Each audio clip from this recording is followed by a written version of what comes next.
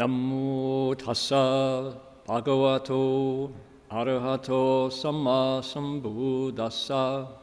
Namo tassa bhagavato arahato samma sambuddhassa. Homage to the blessed, noble, and perfectly enlightened one. Homage to the blessed, noble, and perfectly enlightened one. Namo sadanto suchedoye alahadi sammya samputoshi. Namo sadanto suchedoye alahadi sammya sambuddhase. 无上甚深微妙法，百千万劫难遭遇。我今见闻得受持，愿解如来真实义。Supreme and wondrous Dharma, subtle and profound, rarely is encountered, even in billions of eons. But now we see and hear it and accept it reverently. May we truly understand the Buddha's actual meaning. 师父上人，各位师兄，大家阿弥陀佛. Venerable Master, Dharma friends, welcome to our Sutra lecture today. My name is Heng. Today is Sunday, May 22nd, here in Queensland, and it is Saturday, May 21st. We're into Gemini, back in California. We're going to be explaining the last two verses of the Ascent to the Palace of the Suyama Heaven chapter 19 of the Flower Garland Sutra, the Avatamsaka Sutra. So let's secure your tray tables and fasten your seat belts. We're about to take off here. And we'll begin by requesting the presence of the Buddhas and Bodhisattvas, Flower Garland Assembly.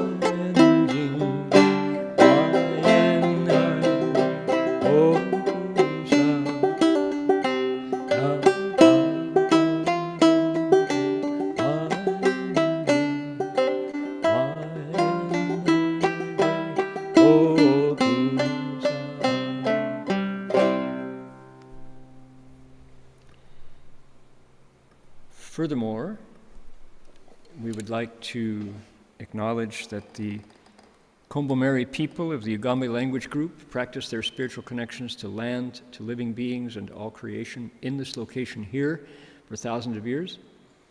Today we acknowledge them as the traditional custodians of this land, and we express our gratitude as we share this land today with sorrow for the costs of the sharing and with hope that we can move to a place of justice and partnership together. We acknowledge their wisdom and their elders, past, present, and emerging, and acknowledge all First Nations people whose sovereignty was never ceded.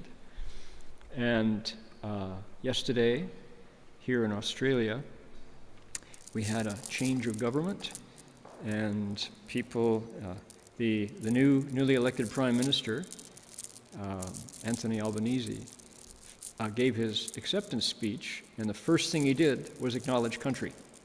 I was really gratified to see that is truly the way it's done, and in public gatherings like this, and so happy to also adopt that habit. I think it's a noble one and a great, elegant one, and appropriate, it's righteous. And when I'm back in California at some point, I'm going to do the same. So welcome again. You can see my desktop. The reason why I chose this as our backdrop for today is because we're finishing the ascent to a palace in the heavens by the Buddha. The Buddha's been invited by the king of the Suyama heaven. He's the king of the devas. He's the boss. He's number one big deva, Mahadeva, in the Suyama heaven, which is one of the heavens in the desire realm, according to the Buddha's way of looking at things. And after inviting the Buddha and making ready, getting preparations ready, giving him a place where he's going to sit to speak the Dharma that he wants to teach here, the next thing the Deva does is kind of surprising to a lot of folks. He kneels down and puts his palms together, and he tells the Buddha about his own personal history with Buddhas, that this Deva is lived a long time, and he has welcomed 10 other Buddhas to this very same palace. So that's the first order of business after getting everything ready, all the preparations. And I think that's so interesting. First of all, that a Deva is speaking the scripture, right? The Sutra is given to the mouth of a god, not the Buddha, not a Bodhisattva, but a Deva, someone who's still in the realm of mortality, still on the turning wheel of samsara, but he gets to welcome the Buddha, and one chapter of the sutra comes out of his mouth. That's interesting. And he says something, the boilerplate part, the part that gets repeated over and over again, the refrain of the verses that he chants. He does some spoken word poetry here. He says, 是故此处最吉祥. Thus, this place is the most auspicious of places. This is a lucky place. This place has good chi, good energy, he says. I'm going to switch there. You can see me here. So he says, this place is the luckiest of places. This is the most auspicious place. And you think, yeah, hosting the Buddha is a pretty auspicious thing to do. There's no shadows there. There's no darkness. There's no nastiness, no affliction, no trouble in mind, no blues when the Buddha's around, because he, with his light and with his virtue and with his goodness and his kindness, you just feel invigorated and fresh, and it's like the dawn of the first morning of the world when the Buddha is there. So, 是故此处最吉祥. That's why this place is the most auspicious. So I thought, yeah, of my various stories of monasteries, we're going to continue. I thought, here's an auspicious place. For me, not the most auspicious, but for me this is an auspicious place because why? This is my deck where I live here.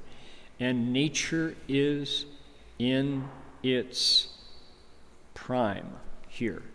Although Australia has not a very good record for preserving their species, there's lots of species going extinct here.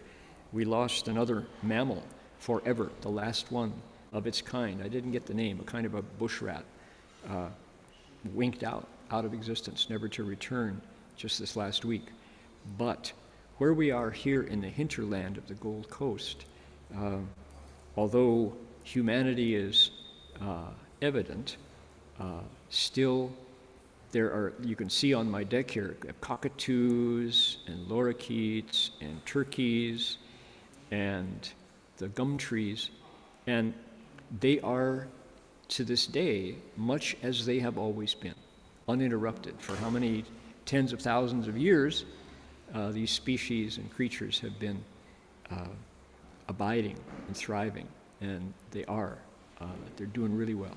So the fact that we've got national parks on two sides and the ocean on the other side means that the air here, there's something quite wonderful about the air of southeastern Queensland, that it is pollution-free. I mean, there's not a lot of industry to begin with, and the ocean breezes are steady and fresh, and we've got all this lovely vegetation. So, 是故此处最吉祥. The Buddha is talking about, or the Deva who's saying this is talking about his palace in his heaven, because the Buddha is coming.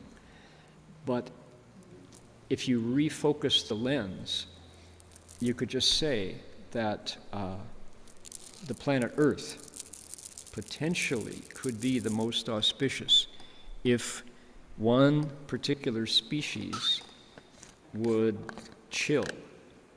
That's the human species. Our record for destroying the systems of the planet is horrendous.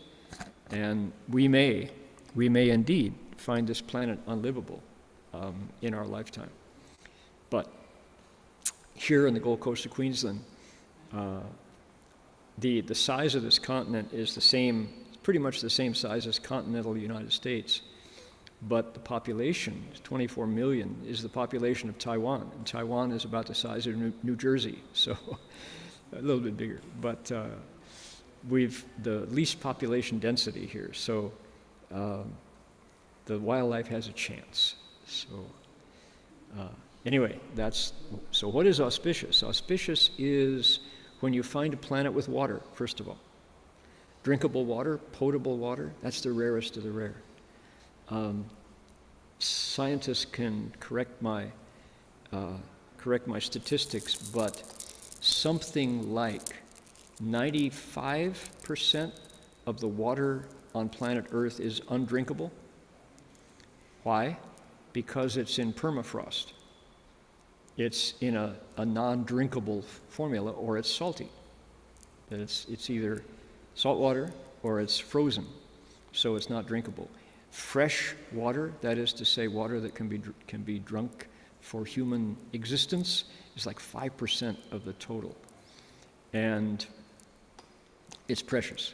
Just look at Earthrise, that wonderful photo where the mariner Apollo, the Apollo mission, Apollo 8, I believe, came around the moon on the fourth go-round, at the fourth orbit of the moon. The Earth, from the perspective of the spacecraft coming around, orbiting the moon, the Earth was rising the way we see the moon rise. That famous photo, I think, let me see if I can dig it up here. Earthrise, do I have it on my, let's see here. Earthrise photos, indeed I do. Okay, there it is right there. Let me share my screen. Here it is. And notice that Australia is featured here. Or is that South America? I can't tell. Maybe you can tell. But there it is. That blue, that's the water. And if you look past the Earth out into space, how many other celestial bodies do you see that have water? Drinkable, livable, climate that isn't like Mars, that's just so dry, it's so hot. Not many, very few. Maybe you could say none that we know of. There we go. Check that one. How about that? So, 是故此处最吉祥. Therefore, this place is the most auspicious. So, we're dropping our bar. We're saying life-supporting. It's auspicious because you can inhabit it. You can go live there. However, golly, I remember there was the Parliament of World's Religions in Melbourne. Here, it was 96, was it? No, 2006, I believe. One of those Parliament of World's Religions had a tremendous exhibit put out, again, somebody can correct me, I think I'll get this not accurate, but a museum, researchers in a museum, and if I'm not mistaken, it was Chicago, brought an exhibit for everyone to appreciate at the Parliament, and it was a walk through time. using the planet as the being that we're watching grow. And this state for planet Earth is only the last bit of its life so far.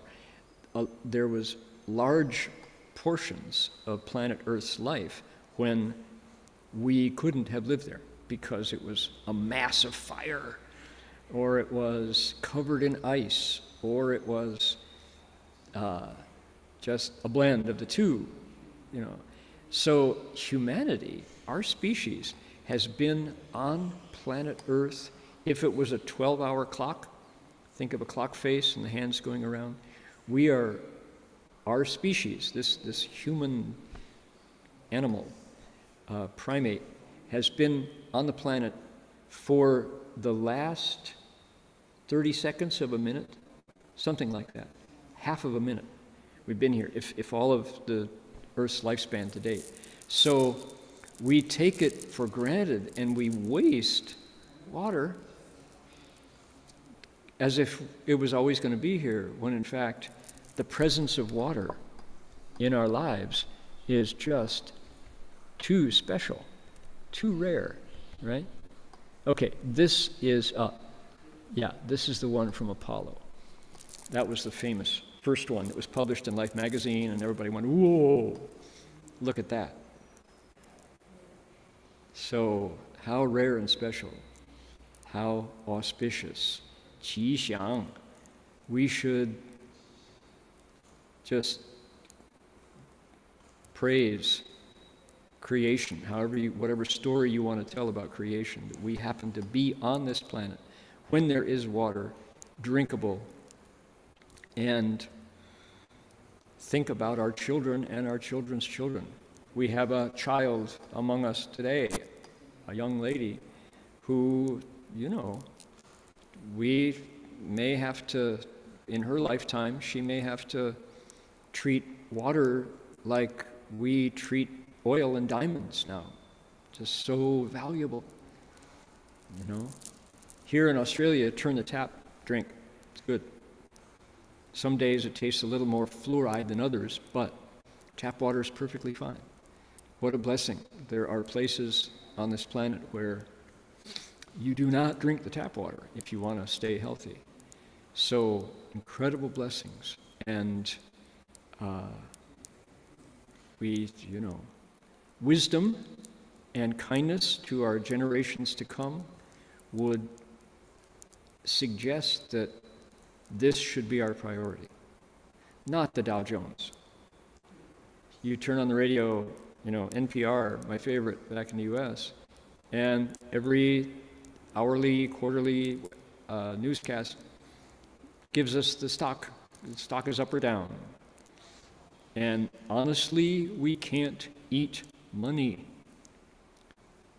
The pharaohs of Egypt are buried with their gold. Their lives are over, but their gold remained. But they weren't there to claim it. It's not theirs. And, what's the priority? Well, for us, water. So, 是故此处最吉祥. This place is the most auspicious. This is auspicious because we can live here. And, as a monk, as a Buddhist, I would say because we have the Dharma that we can cultivate and see beyond. See out into, I want to refocus your vision. Don't look at the blue marble, look at the black surrounding it. And ask yourself, where's the water? Look at the foreground. Do you see the moon's surface in the foreground of that photo? Where's the water? Nope. So anybody who thinks, well, when this planet gets unlivable, we'll just jump onto a SpaceX rocket and go inhabit Mars? No guarantee. And only the few can go. So, gee whiz, priorities. So we were pleased to see a new government arrive last night in Australia, and the leader said, we will champion our planet.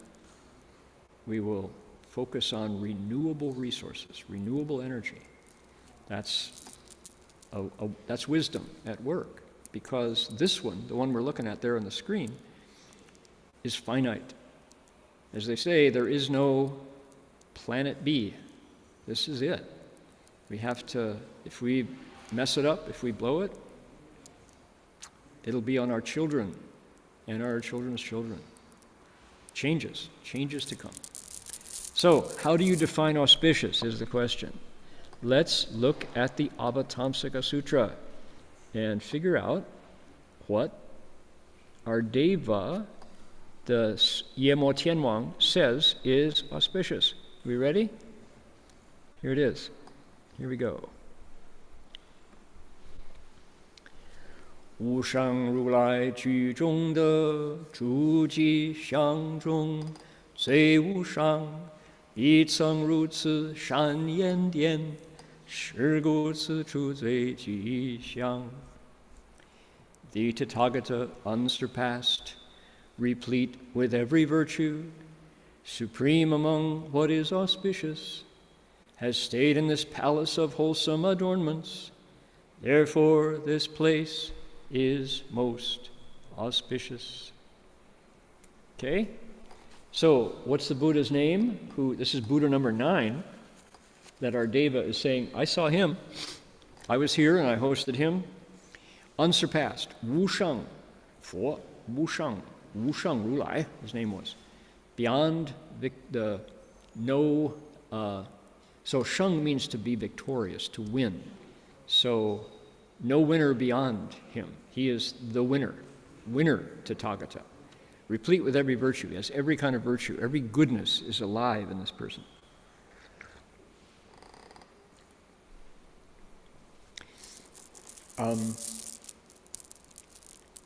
I remember when I first started dating, it was, I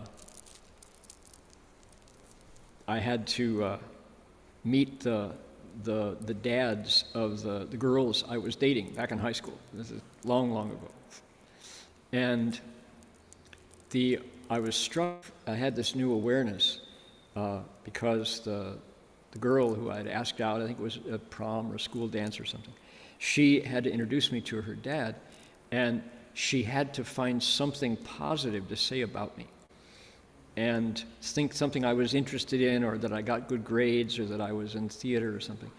And I saw her struggling to say something. And for the first time, I realized, how am I being judged? What qualities am I known for that put me in a good light? And so you think, if you go to dinner with some friends from your church, friends from your team, family friends who you brought a friend along, how do you introduce them? Say, oh, here's Bill. Bill is in marketing. Oh, here's Susie. Susie has 3 kids. Here's Tom. Tom was in Vietnam. Or Tom served in Iraq. You know, and what are the qualities that we use? Job, offspring, military service. How many times have you ever introduced a new friend to your lunch group and said, this is Fred? Fred is really kind. Here is Janice. Janice has a lot of wisdom. Never, right? We never introduce with the interior qualities, the virtues. Why not? Why isn't that something that we're proud of? Here is Rebecca. She never tells a lie. Imagine if we used virtues, meaning the best part of your heart, the best part of your humanity, as the label by which we would be known among our peers. Isn't that interesting? That was my awareness as I saw my date try to introduce me to her dad, so that her dad would rest easy, knowing his daughter was on a date with this guy. So,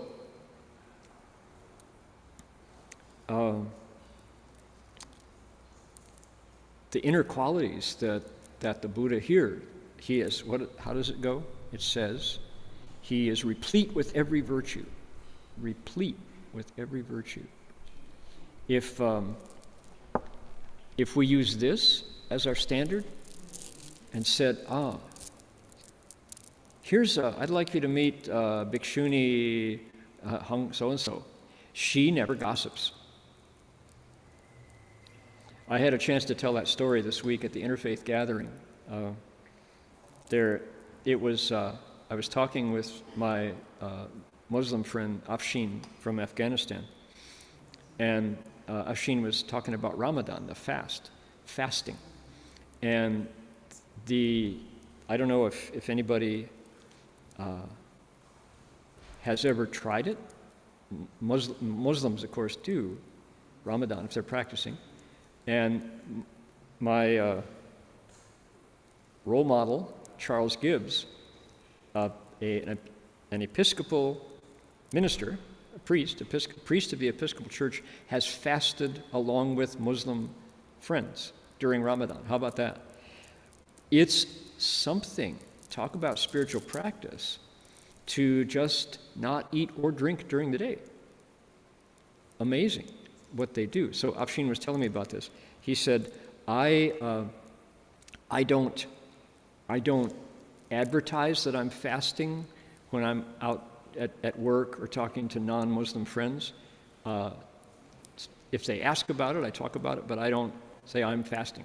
I don't display my virtue that way. But he said the best part about it is, of course, the feeling of lightness and the sense that you're closer to the spiritual. You're closer to the holy because you're cleaner not eating, which is true if you fast. But he said its effect on everything else that you're doing. When you are not digesting food and you're not thinking about lunch or dinner, it puts a spotlight on everything else you do. So you're less likely to lie or gossip if you know you're fasting for your spiritual commitment. It just makes your whole life want to go better because you're striving spiritually. I totally understood that. That was so true. It's exactly the same for precept holders in the Dharma, in the Buddhist community. If you have taken the precepts, or if you've taken refuge, the first step, and then the precepts would be a second step to commitment, a big step, then yeah, I've promised that I'm not going to kill, steal, lust, lie, or drug. And when you have an opportunity to do something that is not part of the precepts, like gossip, for example, you don't. Although, strictly speaking, false speech would also include, schism-making, backbiting, carrying tales on people. Chinese say, shi, shi, fei, fei, the rights and the yeses and the no's, the rights and the wrongs. You don't do it. So I thought, right on, that it's the effect on all of society when you have a Muslim community that's observing Ramadan, powerful. People who, because for that month, they are foregoing food during the day, food and drink, no water either, for their spiritual, for their spiritual practice, and as a result of that, everything gets upped, everything gets bumped up a bit. You don't wanna. You're feeling better. You're feeling purer. You're feeling closer to the holy. So you don't wanna cheat. Your language. You don't use profanity as much because you feel purer. You don't want to defile it. What an impact that has on society as a whole. I'm really impressed. As someone who has done some fasting and know how hard it is to do that. And yet, I remember the University of California basketball team had a Muslim basketball player. He was one of the students on the team. And he fasted during Ramadan. Ramadan came during the playoff season. He went ahead and didn't eat or drink and still took the court and played.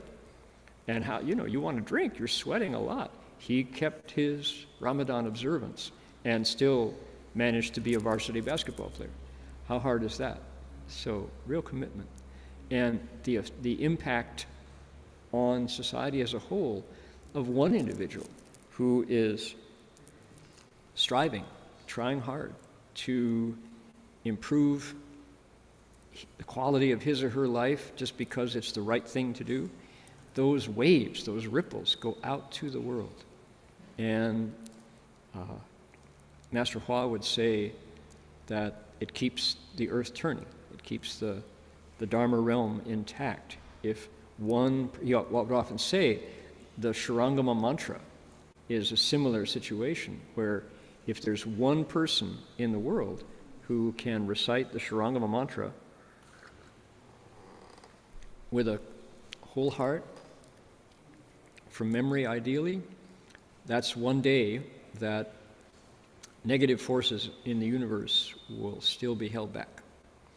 So if someone, for the purpose, for their vows, I vow to observe Ramadan, right? Now, I was talking about Muslim friends, but when I was growing up, my Catholic friends observed fish on Fridays. They didn't eat meat on Fridays. And it was a renunciation. It was based on their spiritual commitment. I don't know if, I haven't heard so much recently whether adopting your diet on Friday as a Catholic is still a big practice. I don't know. When I was growing up, the Brown family, Mike Brown, one of my neighborhood buddies, Catholic family, he carried, fish sandwiches to lunch, to school in his lunchbox. Not lunch meat, not bologna, or whatever it was. There's tuna fish. And because he was Catholic. And there were big fish fries all over the state of Wisconsin, wherever there were Catholics, on Fridays. And it was special. It was different. Protestants had the month of Lent.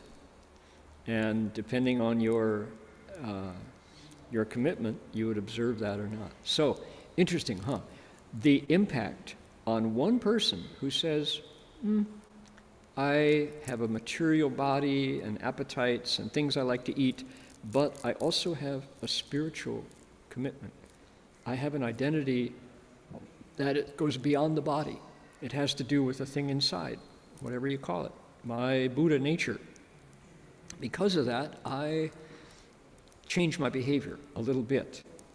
And it's inconvenient, it's hard sometimes, it's, quote, unpopular.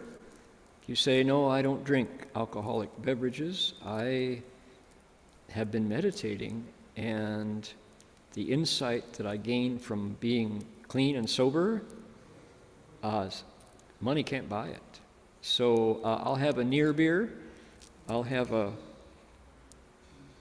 orange crush, I'll have a seltzer water, give me a root beer instead, a ginger beer, instead of anything alcoholic. That, you become known as a wallflower, no fun. And yet, when the partiers are hung over the next day and they see you driving them home safely the night before, they are so glad that you are a wallflower. So what a difference. Yeah. Okay, you got it.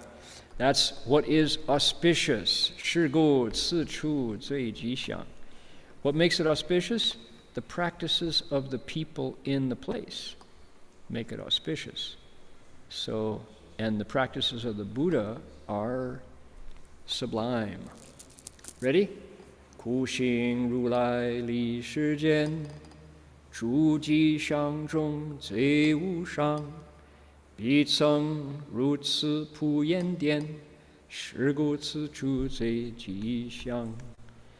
The Tathagata ascetic, benefiting the world, supreme among what is auspicious, has stayed in this palace of encompassing adornments. Therefore this place is most auspicious. What about that? Look at this. These two words here, ku heng, ku xing, sometimes. Those two words right there. The Buddha's name is bitter practice. Ooh, who wants that? Bitter. Ugh. We want sweet, unless you like bitter. Maybe you're somebody who goes for Vegemite on bread? No? Yes? No? Any Vegemite eaters here? No, no, no. Yes? Okay, good. Me too. Yeah, okay. There are two of us here. Everybody else is like, don't ask me. Yeah, oh, Vegemite. In England, it's Marmite. In Australia, it's Vegemite. Is she a Vegemite eater? It's really good on buttered toast. Ooh. So, bitter. And some people, you know, what we have in the Chinese tea drinking world, oolong cha is really bitter. And oolong tea, and yet there's something special about that bitterness that they say the hui in the flavor after the bitterness goes is sweet. So what about this word, ascetic? The Buddha's name is ascetic, and ku xing, bitter practice. What an interesting concept. Master Xuanhua is known as the monk who really, really investigated bitter practice because of his vows. As a young man, he started bowing, and he bowed for hours a day at age 10. Bowed to thank his parents for bringing him into the world. His parents didn't ask him to. They said, "What are you doing? Don't do that. Don't bow to us." So he went out in the backyard and bowed quietly on his own on behalf of his parents. And he bowed to the teacher that he would meet in the future. He was 10 years old. He was a kid. But he wanted to get busy with practices because he had some sense of destiny in his heart that was going to carry him in that direction. He was a remarkable child. And then, as a teenager, the Japanese invaded his hometown, all of Manchuria, but they were in his hometown in particular. And he saw lots of suffering because of the war.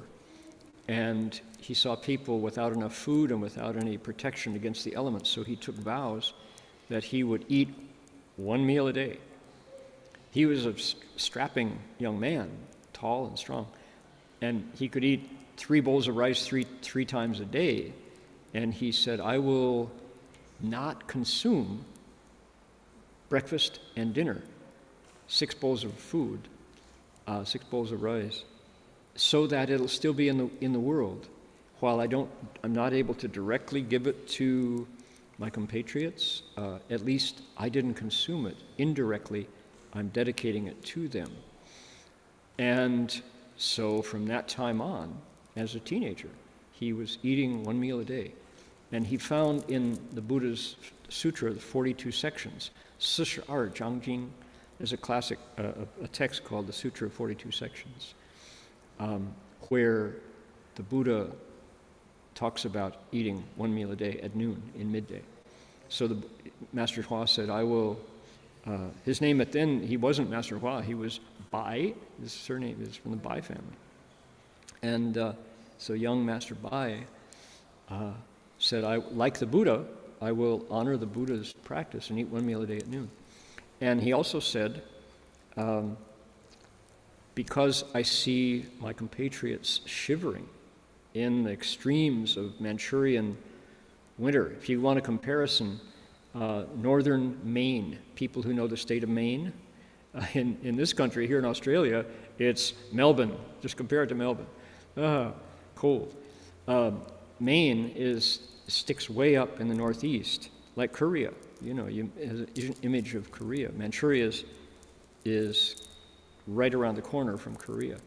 So very cold in the winter and hot in the summer. Master Hua said, I will wear 3 layers of cloth only. Same vow. The things that I am not consuming, at least they're still available to be worn. It's a theoretical asceticism. He can't directly take clothes out of his closet and give them to people suffering from the cold in prison camps during the war. But he said, at least I'm not using them. So indirectly, I'm giving them to people who are suffering. So the spirit behind that is really, really admirable. What is it? It's called Dai Ren Shou Ku, right? It's She Ji Wei Ren, right? Giving up your own well-being on behalf of others. You're willing to take on suffering on others' behalf. That was that spirit of a teenage boy. When I was a teenager, I didn't have that kind of altruism. I wasn't selfless like that. I was interested in what benefited me and the people around me, my family and my friends. I wasn't thinking about existential suffering that people were going through and how I could take on part of their burden. Really selfless for a young man. So what did he do? He wore, let's see, I've got 1 layer, 2 layers. I have 3 layers on right now. I've got I got a shirt, a robe, and a t-shirt. And that would be it. During the winter, and in the winter it drops way below 0. Master Hua did that for years. And that is hard to do. We have a monk in our community who determined that he was going to do what Shifu did, wear 3 robes, 3 layers of cloth through the winter. Where? Burlingame, California. That's in the Bay Area, on the peninsula, not far from the San Francisco International Airport. Not so cold there, although on that peninsula it can get down to Fahrenheit like 40, which was, I guess, 3 or 6 maybe here Celsius, something like that. It can get pretty cold in the peninsula. And in the building, in the monastery, it's always colder inside than it is outside, one of the qualities of a monastery. So I won't give his name, but our monk determined he was going to do that one winter. And we watched him with 3 layers of cotton cloth. His nose was always running. He had to have first it started out as Kleenexes. You know, he's going to have a tissue there, but the tissue didn't do it. He needed to have a cloth because he was constantly running with snot and mucus. And he was coughing and sick, and he was tough. He determined he was going to do it, but he really suffered, and he said, I can't sustain it. I need to wear more clothes. I don't have Master Hua's strength to be able to do it even in Northern California. How much the less in Manchuria, which has extremes of hot and cold. So that was his vow. That's ascetic. Master Hua was known as Ku Xing Sang, the monk who really fulfilled asceticism. Now, let's take a look. When we say ascetic, what are we talking about? The Buddha outlined practices that were wholesome asceticism and practices that were considered unbeneficial. Dutanga is a Sanskrit word that we say doso in Chinese, ku heng, to shake up, to invigorate, to get you moving. That's the list of practices that the Buddha said are acceptable. And they focus on daily practices: clothes, food, and sleep or rest. That's what the Dhutangas are about. There are 13. One is called, it's the practice of wearing rags. Robes made from discarded or soiled cloth. If householders give you nice woolen robes, you don't accept them. Instead, you go around, you look for discarded cloth. Back in the Buddha's time, there was no dump truck that whisked away refuse and garbage. People would throw stuff away in a heap, in a pile. And so if there were clothes, if there was cloth out there available, the monks would take that, clean it up, wash it, stitch it together, cut it to fit, and that would be their robe. Now, where was cloth readily available? Charnel grounds, Fanmu Chang. India, where bodies are burned, cremated out in public, they're cremated in the charnel ground, not in a crematorium. That's where cloth was available. So cloth that had been worn by a dead body. Everybody else goes, ooh, I don't want that. The monk would go, okay, I am going to practice kuxing. I'm going to make my robes out of this. You take it, wash it, stitch it together, and that would be it. You can see my robe here is made of, you can't see very well. It's made of patches.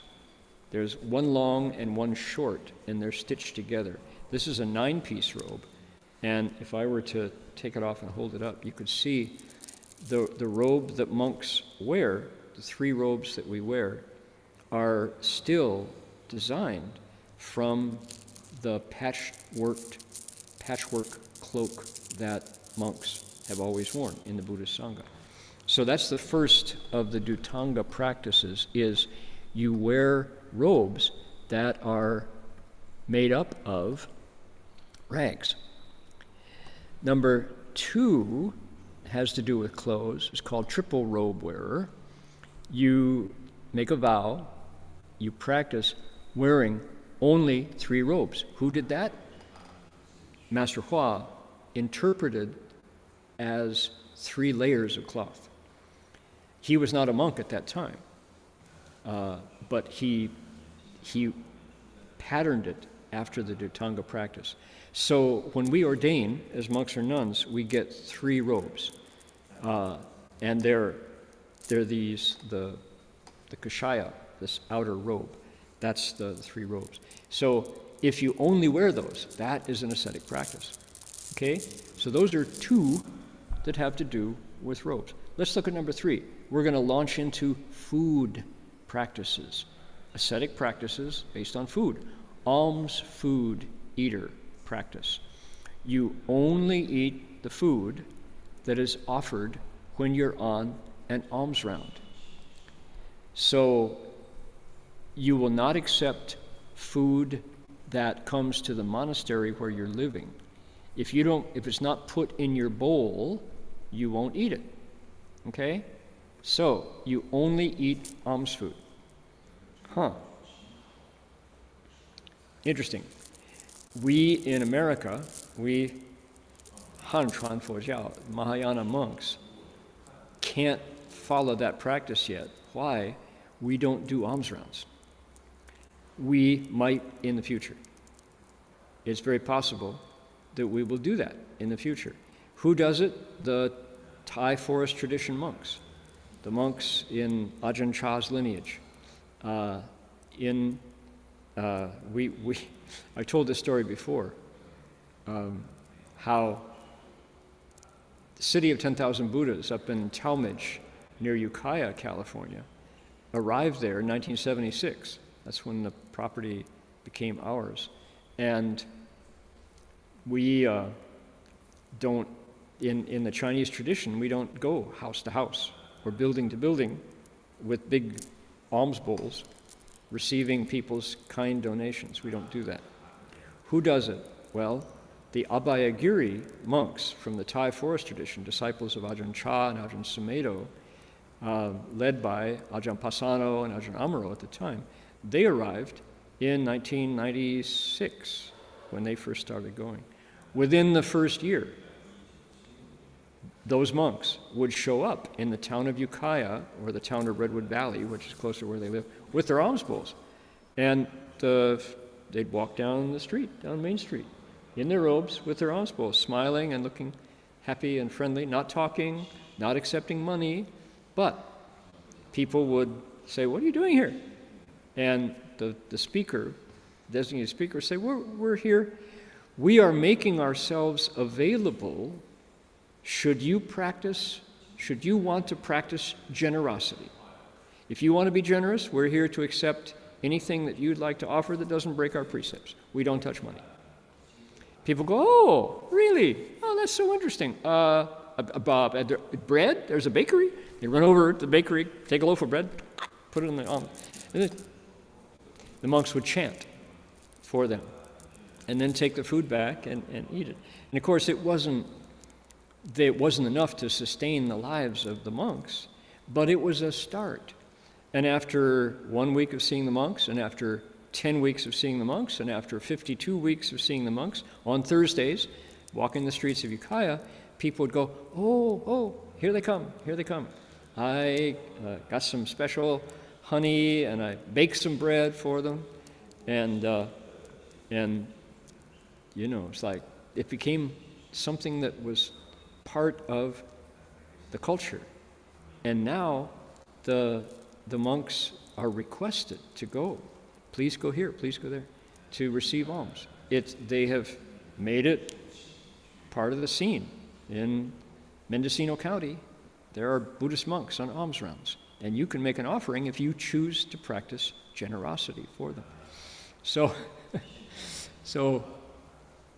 we were sharing a lecture one day. Actually, I had been invited to Abhayagiri for lunch, and it was time to speak a little bit. And Ajahn Pasano said, he said, we have a Heng here from City of 10,000 Buddhas, and of course our connections with them are very, in fact, this land that we're on was donated by Master Hua to us, to Ajahn Sumedho. And so he said, we'd like to ask Heng to speak. So I said, well, thank you so much. This is very nice. Yes, it is true. We are learning a lot from our Theravada brothers.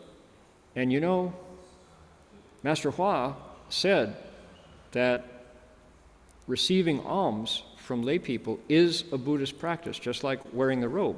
We insist on keeping our robes on, the way the Theravada monks do. And at some point in America or Australia, where the monks have come, it will be important to return to our practice of alms rounds. This is clearly the way the Buddha set up his Sangha. And so here I was describing this, and I said, we see our Theravada brothers in Ukiah already, it's become a custom. We were here so many years, 20 years earlier, and we've never done it. But we're going to do it someday. Ajahn Pasano said, He said, yeah, you could start. He said, you know, the lay people these days, they line up on Main Street with the food all ready to put in our bowls. And most of those lay people come from City of 10,000 Buddhas, he said. And we're like, wow. It's just that we're lazy. We haven't done it. Yeah. So the foundation is there. One of these days we will. It's really a wonderful practice. I have done it in Thailand with Theravada monks. I've taken my shoes off, become a tenderfoot, walking over the trails. The Thai forest monks who do it every day, their feet, the soles of their feet are like leather, like shoe leather. They can walk on all the rocks. And I'm there with my tender feet and walking over the rocks, you know. Come on, Bante, we'll get you there. So we get into the village, and here's the family. And here's the dad, here's the mom. Mom's got a baby in her arms, and here's the children, the stair steps, and there's the dogs barking, and grandma is smiling out the door. And the monks come in line, and there's a whole technique. You just lift the lid of the bowl correctly, and you don't talk. The monks don't talk. And you come up in line, lift the lid of the bowl, and the dad is holding a silver-plated rice bowl, which is specially for offering to monks. And he takes a spoon, a rice paddle, and puts some rice in your bowl, and then hands it to the mom, and the mom takes the rice paddle and puts it in the hands of the baby. And the baby might be even like 9 months, just a brand new kid who is touching this rice paddle, and mom dips into the silver bowl with some rice and the baby's hand on the paddle and puts it in the monk's bowl. So at age 9 months, this child has had the experience of feeding the monks. And then the kids do it on down, and you cover the bowl and you move on to the second monk. Same pattern, right? So the lay people say, any day that begins with making an offering to the Sangha is a day that had a good start. So this is, it's this generosity and being given to, the joy of being what's called a field of blessings, Fu Tianzang, that makes this exchange so rich and so deep. So, and this has been on the planet for 2,500 years. It's been doing this, that the Sangha has been receiving offerings. So, how wonderful. Now, there we are. That's you only eat alms food. The next one is house to house, seeker's practice.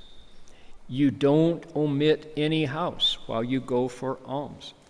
You don't choose to go only to the rich households, or, as one of the Buddha's disciples, only went to poor households to let them create more blessings. Neither one.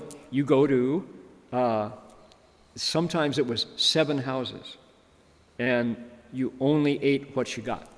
You got a lot, you ate, that was what you ate, you could share it. You got a little, that's what you ate. Right? Bitter. Suppose nobody's there. Suppose the houses were not Buddhist houses. Yeah, so that's bitter. And the Buddha didn't recommend it, but there were 2 monks who were competing to see who could be more ascetic, looking for the Buddha's praise. I only go to poor houses. I only go to rich houses. So, yeah, if you only go to rich houses, you figure you get more, but not for sure. Right?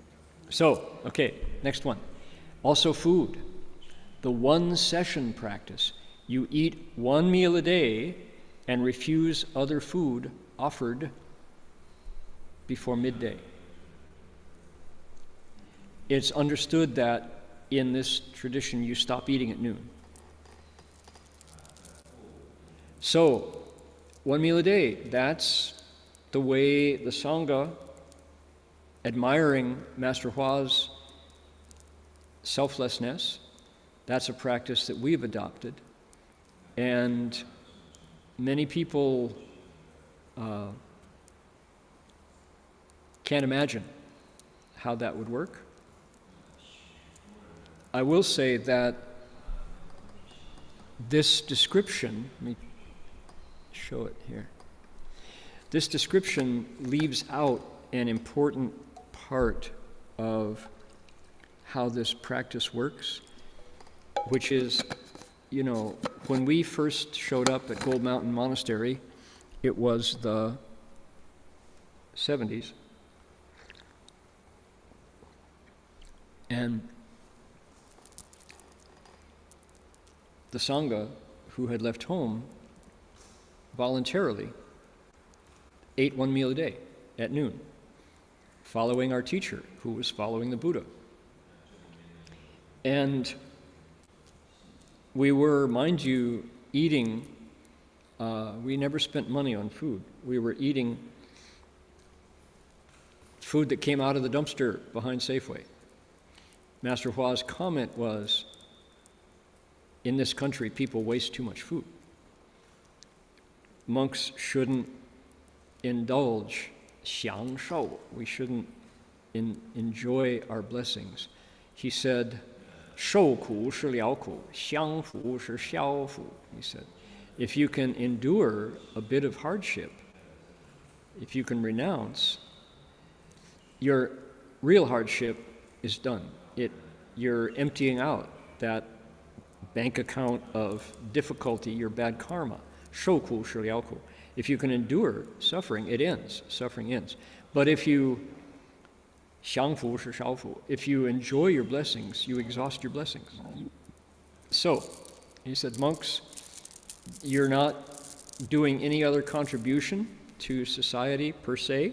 You're not paying taxes, and yet you still enjoy the utilities and all. So, you can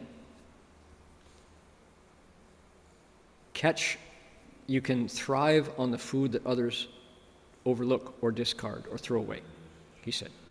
So that was the way we did it. We went to the supermarkets in San Francisco and found food that was discarded.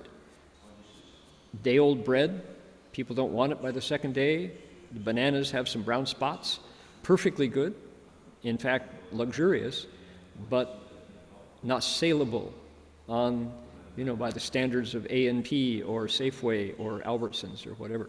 So we did well. And we ate one meal a day. So that was the way it went. But, as I say, the part that's missing here is that at night, when you would think if you didn't eat dinner ever, you stopped eating at noon, you'd be hungry at night, right? Well, we sat in Shifu's Dharma lectures, his Sutra lectures, at night. And, every day at lunch amid the Sangha, when we sit in the community, with the community, and do our prayers before our meal blessing, we say, 禅悦为师法喜充满. We take the bliss of dhyana as our food, and we're filled with the joy of Dharma. 禅悦为师法喜充满. The bliss of dhyana, sitting in meditation, generates this feeling of physical well-being. Oh my goodness. You feel at one like never before. You feel like you're more yourself than you've ever been. You are together. You're united because your body and your mind and your spirit, your energy is all circulating. You feel light and balanced and centered, and your six senses are refreshed and recharged, kind of like you're plugged into the universe when you're meditating. And it's renewing. You just, you don't feel full. You're not thinking, oh man, I really would love, I would love a soy latte with a double shot and, and feeling, Namo Da Fang Guang Fo Huayan Jing Huayan Highway Fo Bu Sa. That light that comes in when you're inviting the three jewels, it filled you up like food. You weren't hungry. When you finished with that sutra lecture, you really felt radiant. You felt clean and fresh. There wasn't a sense of, gotta go out and get a steak. I really could use some fried chicken, How about some ribs with barbecue sauce? Didn't feel that way.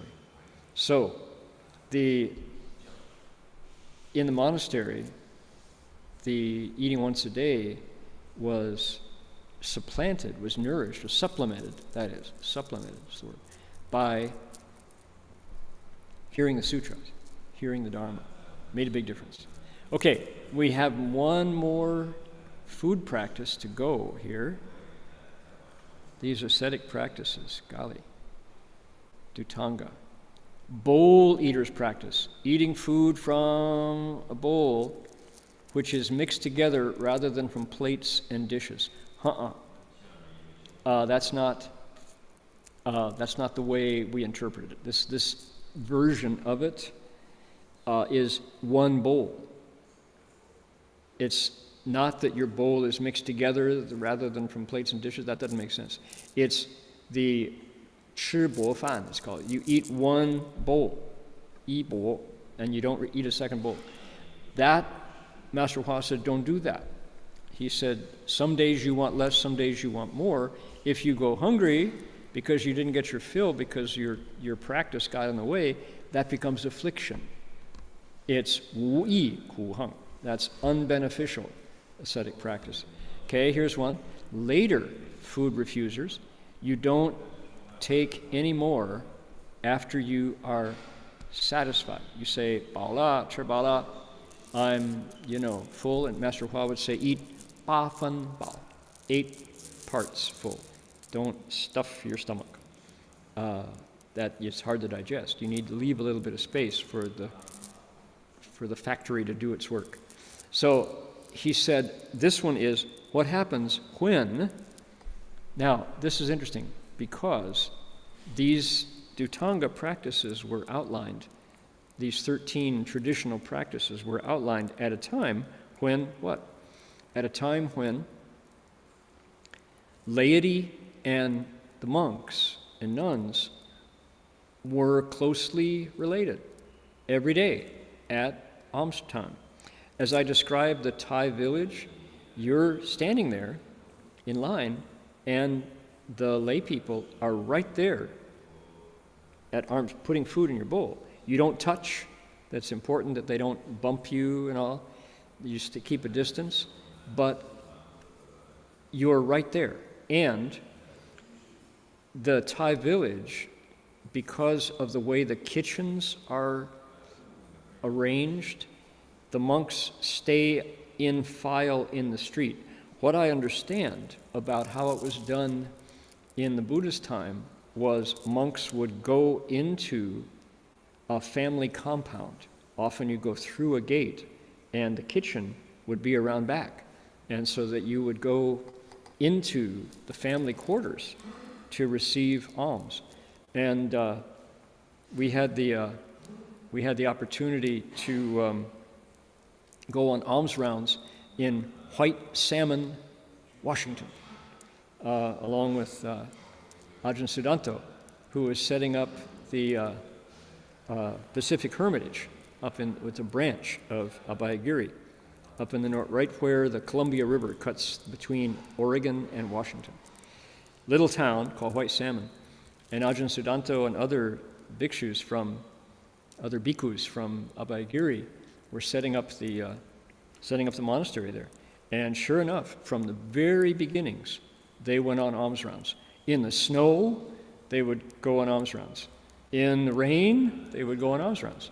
And the people in the small towns go like, look at these monks. God, they're tough, they're good. What can we do? What can we offer them? So we visited and went on alms rounds and went into the house of one of the local residents who got to know the monks. And the house, there were 2 kids. There was a son and a daughter, boy and a girl. And when we went in, they said, oh, here's Ajahn Sudanto. Mom, the monks are here. And they went into the refrigerator and opened up and brought out the monk's bowl that had been in the refrigerator with garden vegetables that they had chopped up especially for the monks, and they dropped them into the bowl.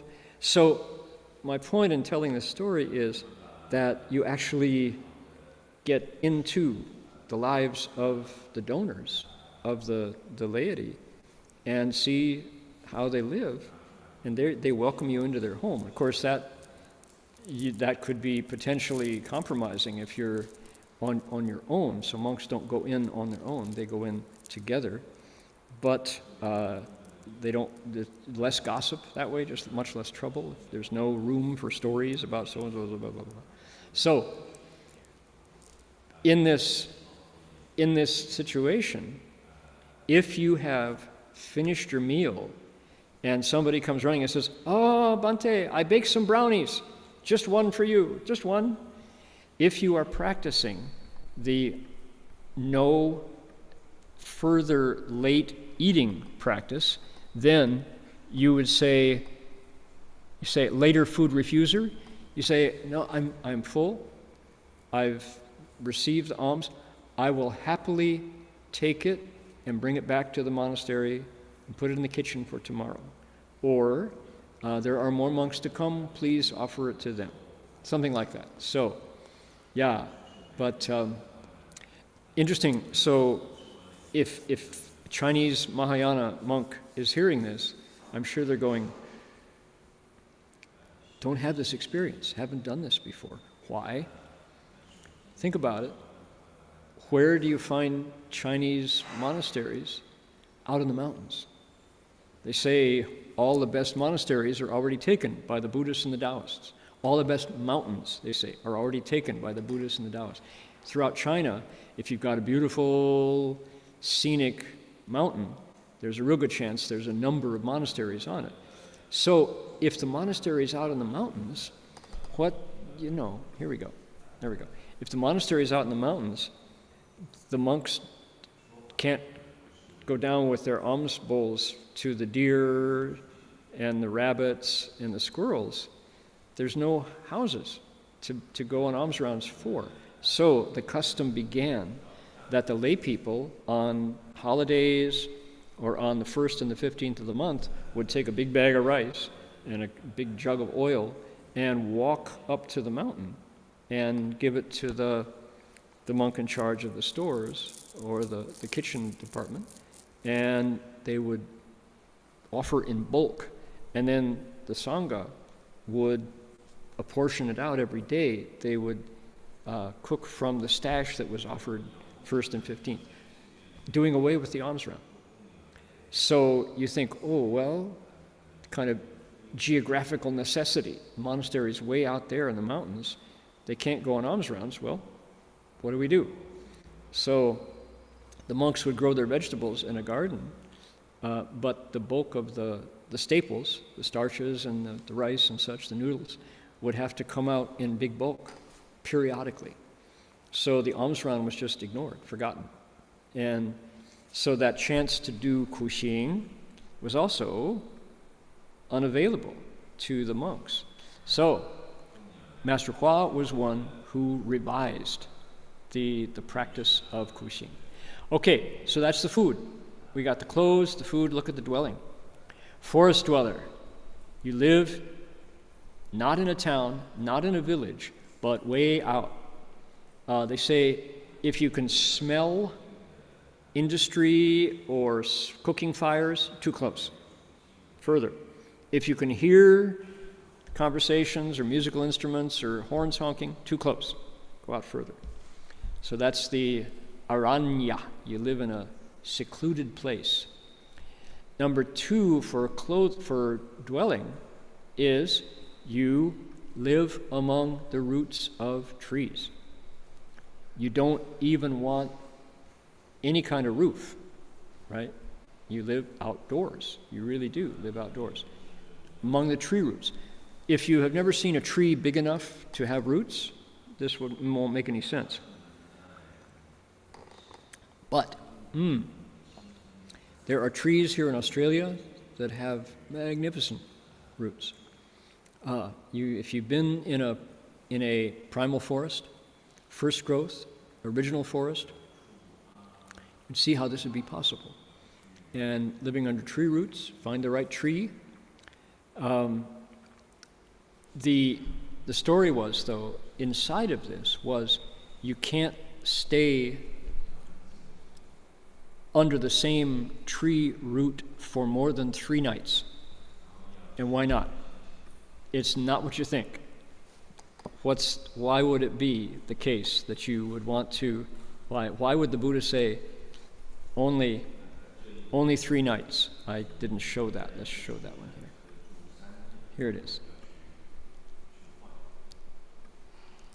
First is living in the forest, second is living in the roots of a tree.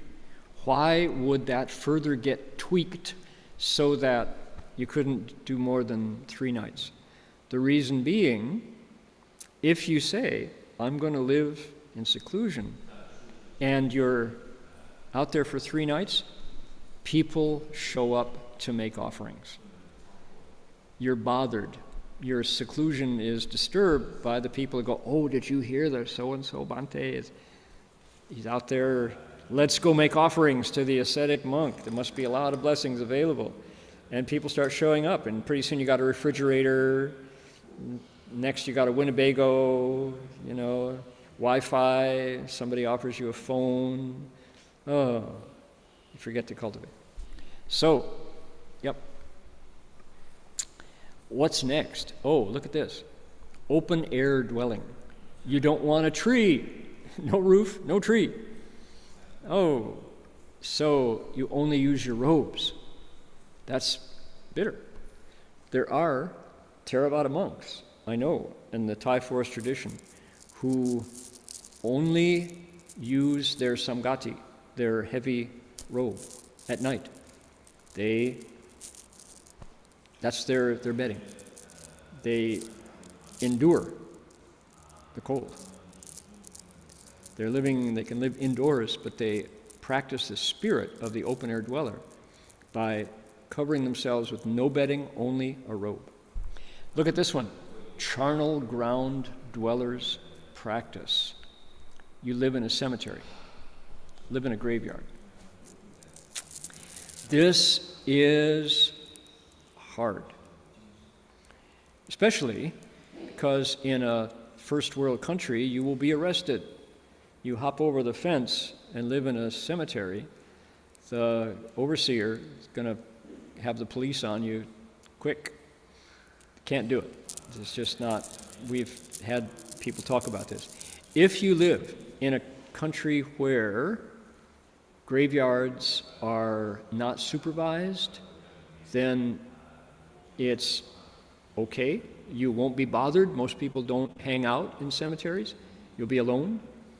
But it's still tricky, because why? People have all kinds of views about their deceased relatives. They may not want you living around the graves of their ancestors. Also, ghosts. What do you think when you hear graveyard? Scary. That's where, it's yinny, it's dark. Vampires, zombies, we think, right? There's lots of, Night of the Living Dead. Ooh, Night of the Living Dead begins in a graveyard. So, one of the scariest films. So, if you, as an ascetic who is saying, I am here to cross living beings over, my job is to work with the souls of the departed, I hope there are some ghosts there whom I can recite for. I will recite the Wang Sheng Zhou, Namo Ami Dopo Ye Doto Che Do Ye, on behalf of all the spirits and ghosts in that cemetery. I may not get a lot of sleep, but I will recite for those spirits. And good for you, you got it. That's the spirit, So, sleeping in a graveyard is considered to be an ascetic practice. Check the local laws. Chances are you will be considered a trespasser if you live in a graveyard. Any bad user's practice, satisfied in the dwelling allotted as a sleeping place? Don't know about that one. That's a different. Sleeping, sitting up, sitter's practice. That is one that began at Buddhist Lecture Hall in San Francisco and got picked up by the monks at Gold Mountain, monks and nuns. The Buddhist Lecture Hall was so small, the former Tian Ho Miao in Chinatown, San Francisco, the oldest temple in America. Disputably, some people say there are others in the Gold Rush area that are older, but urban, the oldest temple in Chinatown is Tian Ho Miao. Master Hua came into possession of it for Buddhist Lecture Hall, and the monks and nuns came there. That was where the first 5 monastics in America were trained, was Buddhist Lecture Hall, Fojiao Jiangtang. And it's the top of the fourth floor building. You could get out on the roof And so monks said, Shifu, there's this ascetic practice of sleeping sitting up. Can we do it? Shifu said, you Americans will try anything, huh? Okay, sure. Why not? Go ahead. So they built these sitting boxes that you could only cross your legs in and sit up all night. And it became a practice. And so monks and nuns practiced not lying down. And it's hard. It's a hard one. I was, I guess you could say, unsuccessful after 25 years of attempting to get this right. I wound up with a crooked back and being scolded by Shifu for teaching everybody how to do it wrong, he said. Why did you do that? He said. Shifu? Oh, why did you tell everybody to do it wrong? But Shifu. So this is an issue, is what? I'm going to show you these. I'm going to pause on that point. Hold that thought. Watch this space. Monks on alms rounds are not begging. And people who say, oh, the monks brought their begging bowls, that's inaccurate. Monks and nuns don't ask for things. Please give me, or I want. Those words are not in the vocabulary of a cultivating monk. We don't solicit. So if you say begging bowl, we want to hear. Take a look here. Begging bowl, that is a no. No such thing. Monks don't beg. What do we have instead? We have alms bowls. We are mendicants. Mendicants with their alms bowls. Alms bowls says what? I am making myself available if you would like to practice generosity. So it's on the donor. It's not on the monk. The monk is not saying, please give me more of that chocolate cake. I like that a lot. You know, I like 3 sugars in my soy latte. No, they don't. If you would like to offer, and it doesn't break the precepts, the monk would be happy to accept it. Okay? So, there we go. All right. You've just heard actually more than 13 Dhutanga practices and how they were introduced to our Sangha by our teacher, who was famous for a monk who adopted ascetic practices, and how they actually took root and what didn't, why some of those 13 are considered inappropriate. The idea of ascetic practices is to put you closer to the reality of being alive in your body. How many folks have had the experience of it's dinner time, but somehow you're not quite hungry, and you feel like I should eat something, but I open the refrigerator and nothing looks quite, and it's like, yeah, I ate it, but I was, you know, listening to a podcast when I ate because, well, eating has kind of lost its joy anymore. Yeah? Had that feeling? Or awake early in the morning and you're not rested, but you're not sleepy either, and you look at your closet and you have so many clothes, but none of them please you. So affairs of the body, food, clothes, and sleep, can get very blah, ordinary. And life seems kind of monotonous and meaningless. Dhutanga practices go right there. Monastics, and disciples of the Buddha, lay people or monastics alike, are looking into the question, who am I? What is this gadget? Who is inside it? Who's alive inside? And how do I step in to being alive? One obvious way is focus on your breath. Oh yeah, that's right. I've been doing that all day. Wow, yeah, breathing. Suddenly I'm aware, wow, I've been breathing all day, haven't I, all my life? Yeah, that's pretty amazing, isn't it? Or there's another practice that's famous in Zen and Buddhist groups, is you take something like a raisin, in Australia known as a sultana, or just a chunk of apple, but just take a raisin, a little dried grape, and you close your eyes, and you smell it, and you feel it, and you hold it in your palm, and then you put it on your tongue, and you wait, and this sweetness, fills, and then the saliva and the raisin interact, and suddenly you're just aware you have this grape in your mouth, and you say, wow, the sun that created this and the water that nourished it. And one little dried grape, a raisin, sultana, becomes a universe of experience, right? Suddenly food. You realize, oh yeah. So various ways, and one thing to do is to, with sleep, there's all kinds of things you can do with sleep. Like sleep with a sleep inducer app on your phone.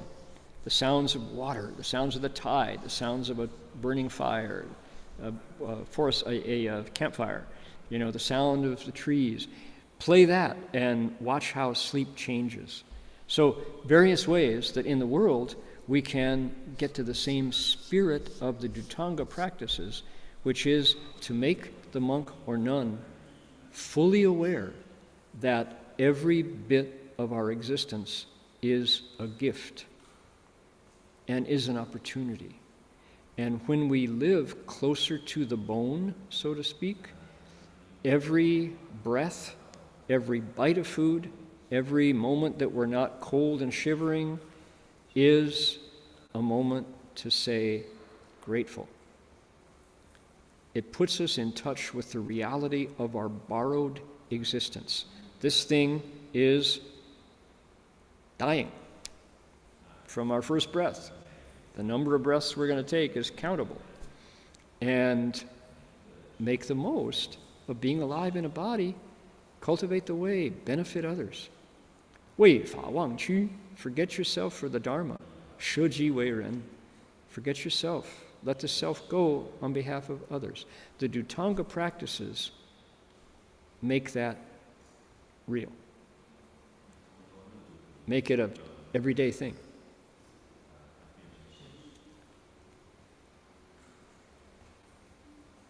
Yes, indeed.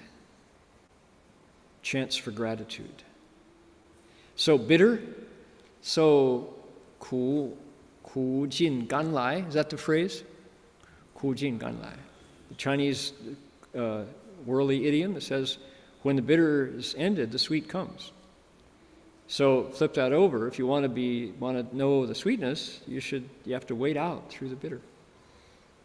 Lots of ways to illustrate that. So, alrighty.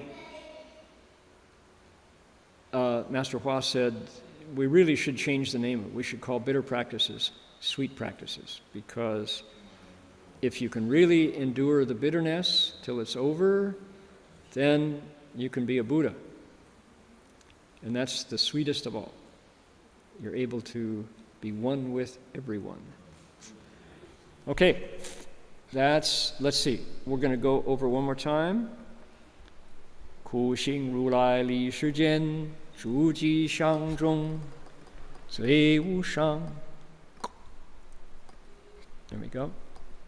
彼曾如此普贤殿，是故此处。I'm not doing very well here. Let's bring that forward. Let's do it right. 苦行如来历世间，诸吉祥中最无上。彼曾如此普贤殿，是故此处最吉祥。The Tathagata ascetic, benefiting the world, supreme among what is auspicious, has stayed in this palace of encompassing adornments. Therefore this place is most auspicious. We will conclude next week. Look, that's it. End of chapter. On to chapter 20 later. But we'll finish up here's this. Did you see my auspicious place there? There it is. With nature. Auspicious. The rain is falling again.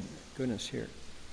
I would like now to invite the monks of Berkeley Monastery to tell us about their 3-day Amitabha session coming up. And you want to do that now? Chin Chuan? Sure. Okay, who's there? Jing Chuan, I'm with Jing Wei Shi here. Okay, good. Hao Amitofo. Great. Okay, there we are. What do you want to tell us?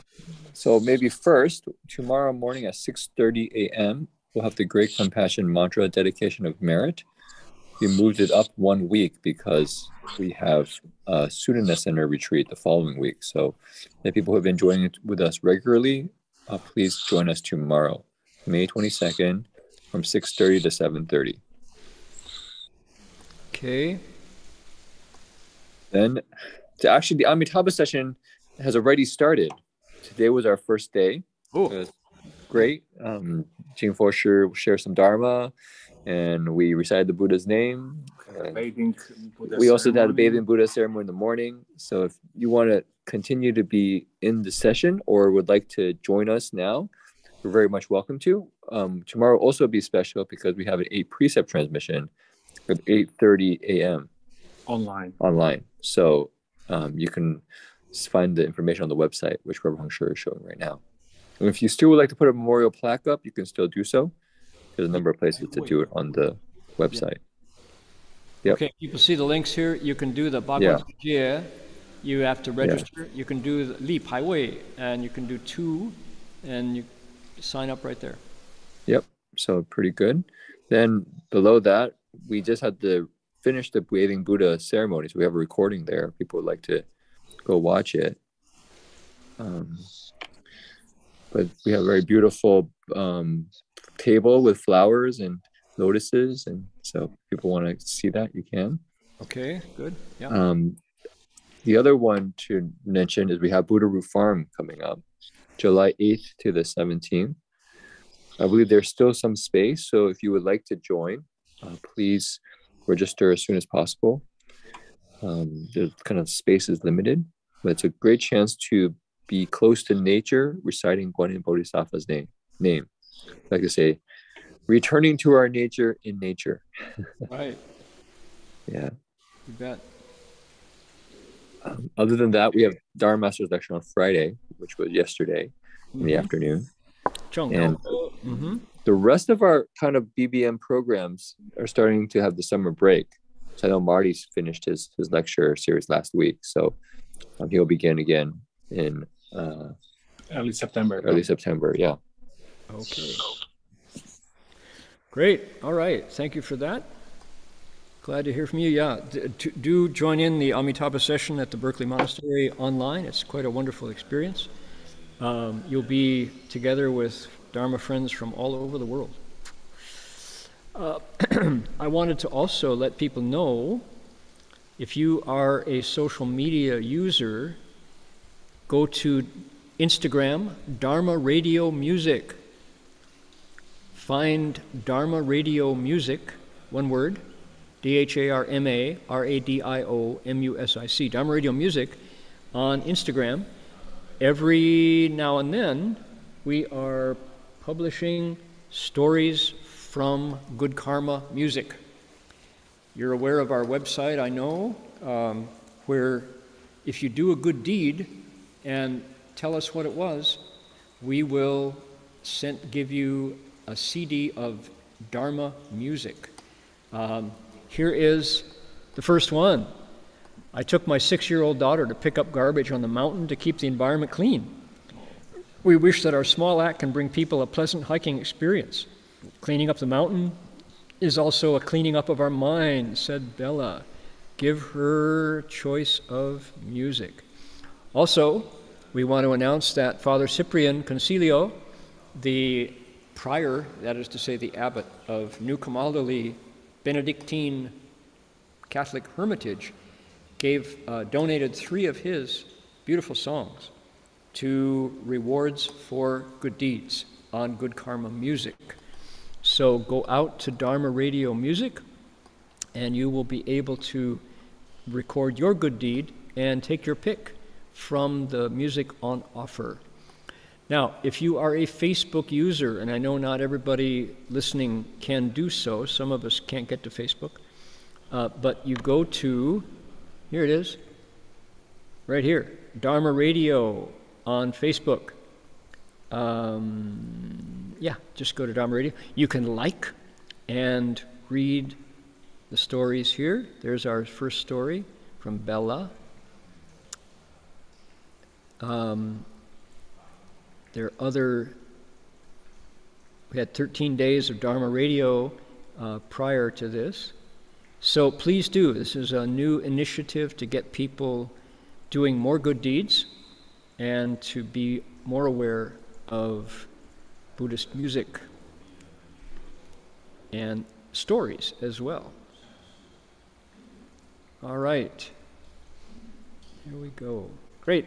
Now, it is time to transfer merit.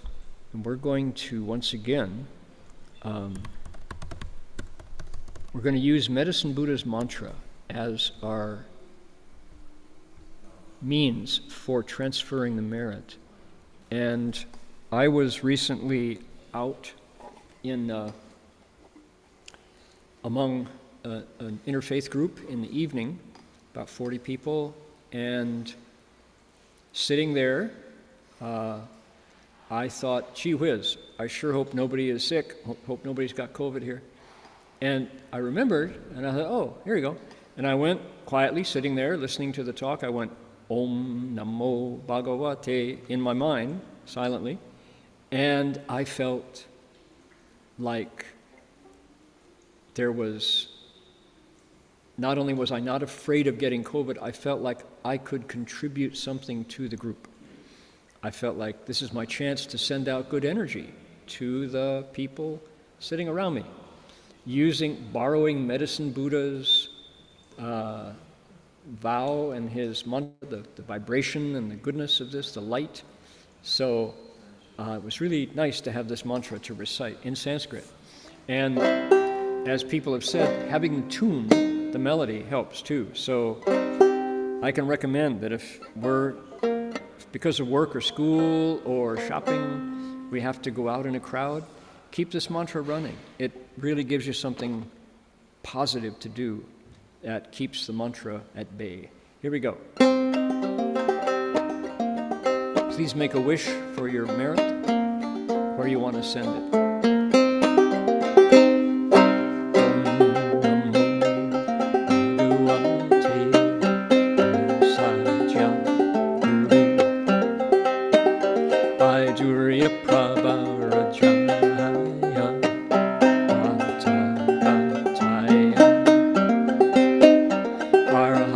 Samyak Sambuddhaya Avyata Saji Saji Sadhya Sangate Swaha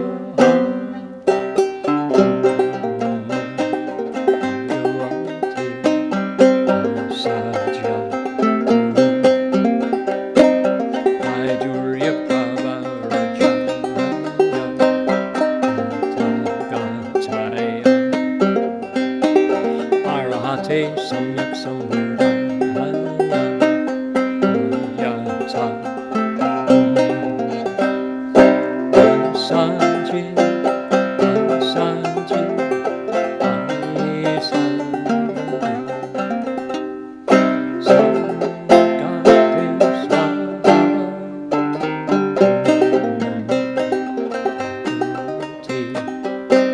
Sajya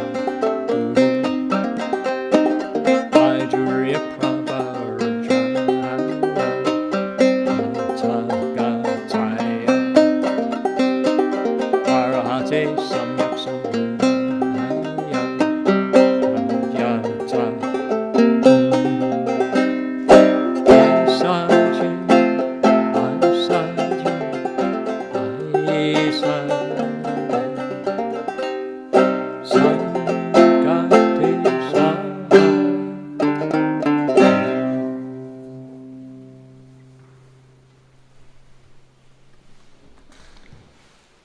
have a handbell.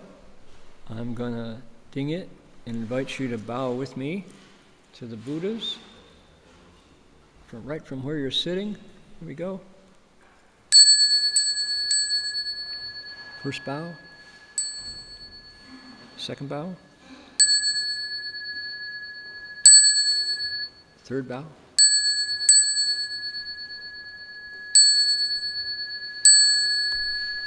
Bow in respect to the Venerable Master.